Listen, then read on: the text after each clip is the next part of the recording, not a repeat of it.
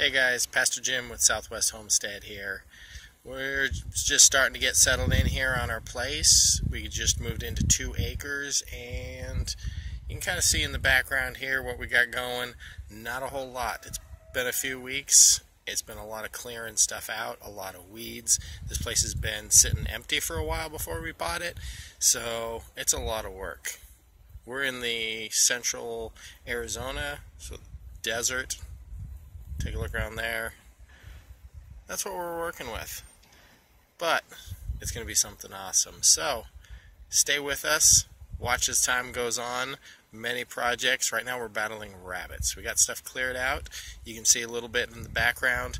Back over here, chicken wire around all the new plants. We got some nice stuff. We got to get our trees in, get our berries in, get the good stuff in. It takes time to grow.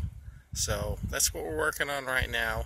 There'll be plenty of follow-up videos showing what we're doing, how it's going, how we make it work out here in the desert. So we figured we'll share a little bit about what we're doing and how we're making it work out here. This is somewhat of what I'm talking about here. We're battling the rabbits. Look down here, we got chicken wire around everything. This was all leafed out nice. We got a few little buds coming in here, a little bit up here starting to come back. But the rabbits are just mowing everything down. You look back here, we got a row of blackberries where our pallet fence is going to go in. I'm going to show you how to make a pallet fence look nice, not like a pallet fence. You either get the funky pallet fence or the good pallet fence. I know it's trendy, but it works, and they're free, and there's a way you can make them look good and not funky. So that's what we're going to be doing. All the way along our big wash here, we got a big wash through the back.